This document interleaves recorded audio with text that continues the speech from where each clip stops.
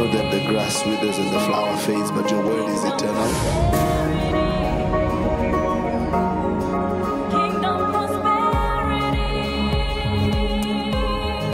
Breaking the chains, unlocking your destiny.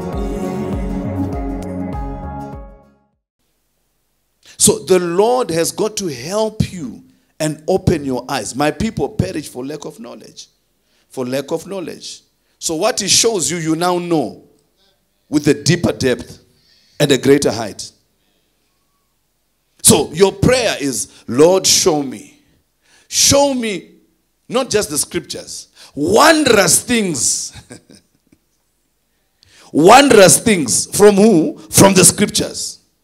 Wondrous things from the scriptures. So the scriptures can produce wonders.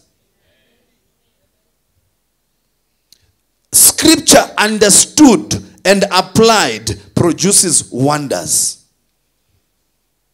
So your job is to make sure you gain understanding of the scriptures.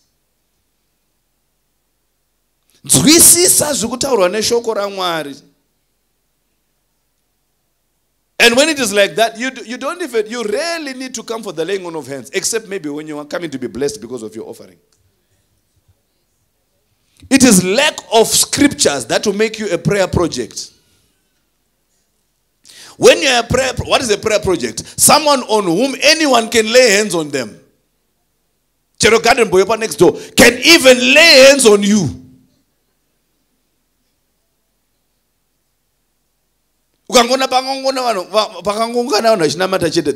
Anyone they can lay hands on you amongst those people. They can just automatically lay hands on you because you are now a prayer project. And yet, what you are looking for is in the scriptures. It is in the scriptures. I've seen people, maybe after church or whatever, just generally people, and that's fine. The intensity with which you want and the focus they have, I wish they had it in church. And if you go there and you listen, most of the time as nabas. So you major on the minor and minor on the major. When your attention should be at its highest in the church, in the house of God, because the man of God is opening the scrolls to reveal the mysteries of the scriptures, the wonders from the scriptures. So you have to be open when you're in church. Be open to receive the scriptures. There is, when you talk of the word of God, there is the milk of the word.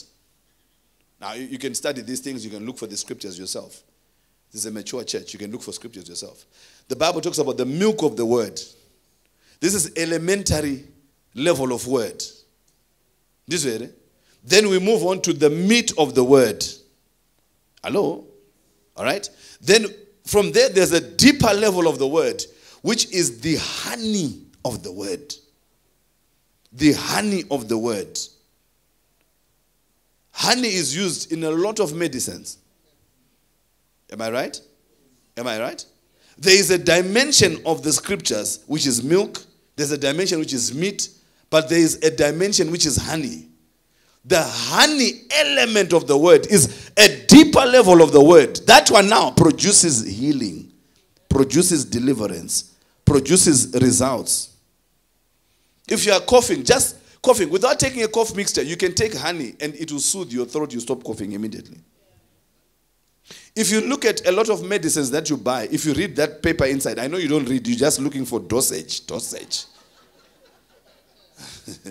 How many can I take? 4. How many can I take? I'll take, it says take 2, but if I take 4, I'll be healed in half the time. Am I the only one who...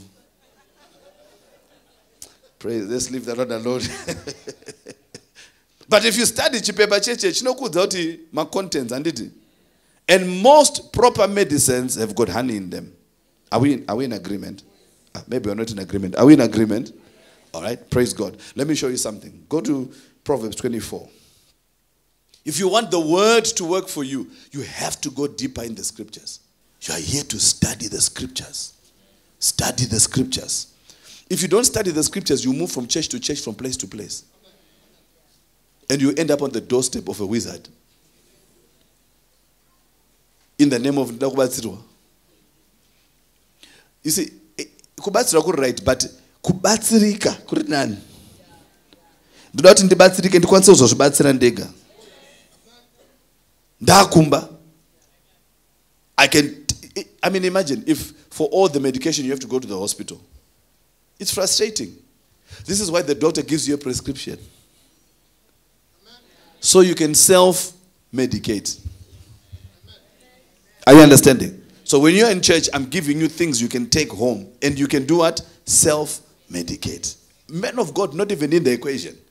Self-medicate. And these are tried and tested self-medications from the word of God.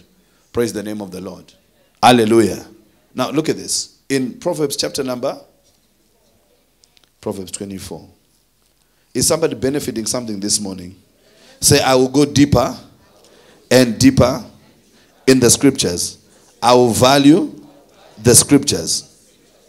Lord, each time I open the scriptures, open my mind, let me understand great things, wondrous things from your word. Hallelujah. Now, how many know that Jesus is the word? Huh? All right. Now, Jesus is the word, and they call him Wonderful Jesus. That's Isaiah. Wonderful Counselor. In fact, that's what it says. Say wonderful. What does wonderful mean? Full of wonders. So Jesus is full of wonders. This way, and it's called Wonderful Counselor. The same Jesus, we find him in John chapter 1, verse 1 to 14. In the beginning was the Word, and the Word was with God. The Word was God. All things were made by him. Without him was nothing made that was made. In him was the light of men. That light shone in darkness. Darkness comprehended it not. That same word became flesh. That is Jesus. This way.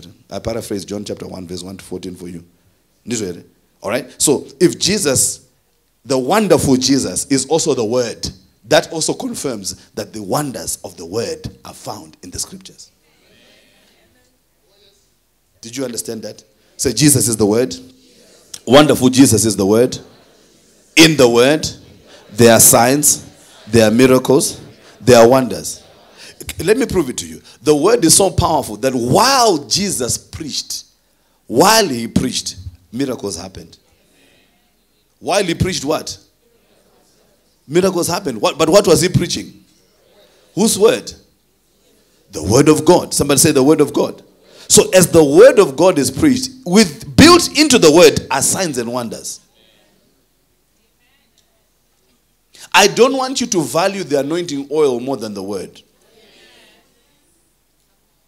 Because ukangopuwa meni zvaunongopuwei.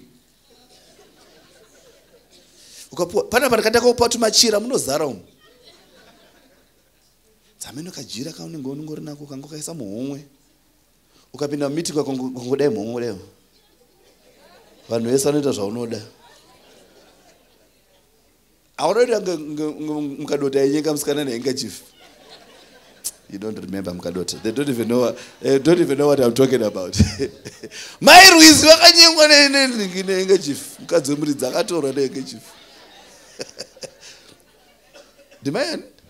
Oh, my Phineas. Yes, thank you. Oh, my Ruizi was his wife. But my Phineas, thank you. My Phineas vakatorwa nehandkerchief. It was white. I specifically remember it was white. And that is what Africa wants. Look at your neighbor and say, you like things.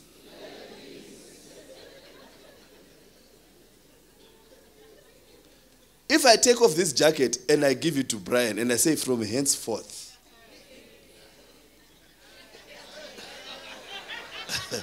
No, Brian, I'm not taking it off. It's an example. If I take off this jacket and say from henceforth, money will be in your house.